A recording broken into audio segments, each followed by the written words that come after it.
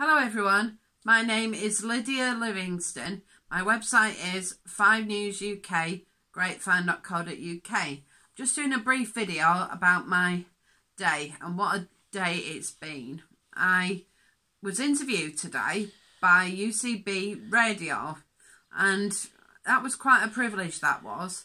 And they asked me about 5 different questions and my mind was blank at times, but I tried to answer as best I could.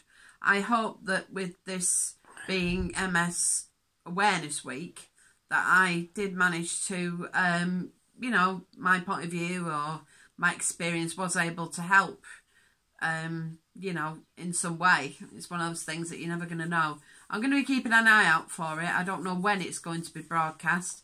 I think it's going to be edited and it'll be on UCB Radio at some point. Don't have a date, don't know when.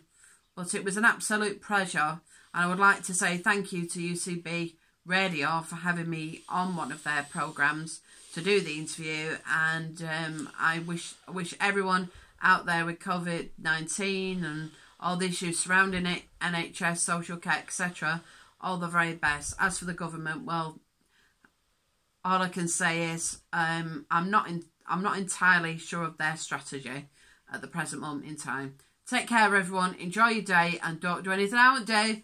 Keep smiling. Bye.